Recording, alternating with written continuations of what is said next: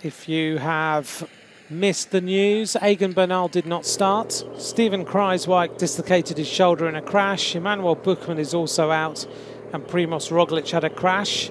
Chris Froome is in the peloton, but he got dropped on the previous climb very, very early. Kenny Ellison now goes on the attack. Onto the climb, the main part of it, and Ellison has decided to go. And he's going clear to have a little look at whether this win is possible. 2:12 is the gap, so he's got the distance. Ellison looking around to see whether anyone's going to go with him. Behind him is Kämna, Kwiatkowski, Alaphilippe, De La Cruz, Haig is there. Kenny Ellison then looking around. There's one rider going clear from that chasing group. And I'm looking to see if it's Alaphilippe, but it isn't. It looks like it's David De La Cruz. So can UAE get 2 stage wins in 2 days? Ellison behind him, De La Cruz. 2 riders coming across, and they are Lennard Kämna, who's been riding a superb race today, and Michał Kwiatkowski of Team Ineos.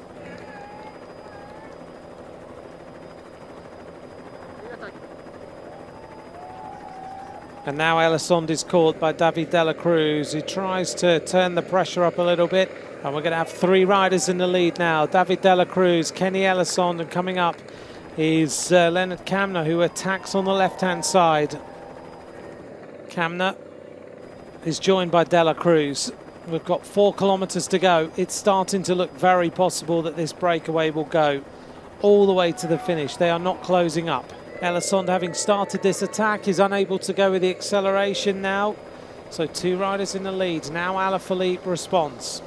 And there is Alaphilippe. He looks now to be ripping his way up the climb. Kämna is on a mission now.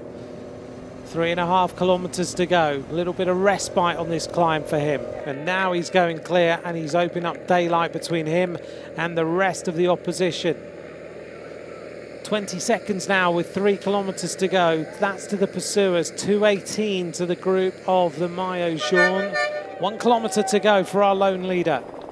If he pulls this off, it's going to be the biggest win of his career.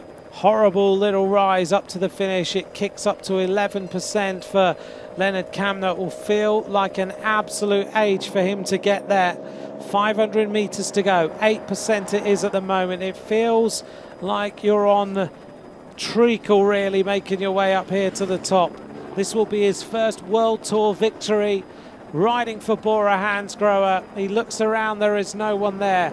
He moved to Bora from Team Sunweb at the end of 2019. It's been a shortened season, of course, for him and everyone else.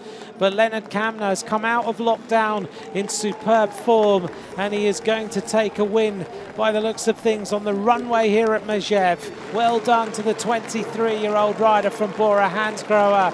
It is victory for Lennard Kämna as he wins here on Megève's runway.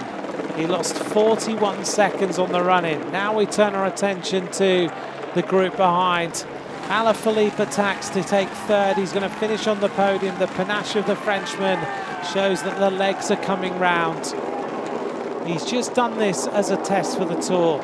Jack Haig, the legs are finished. Ellison tried. Masnada there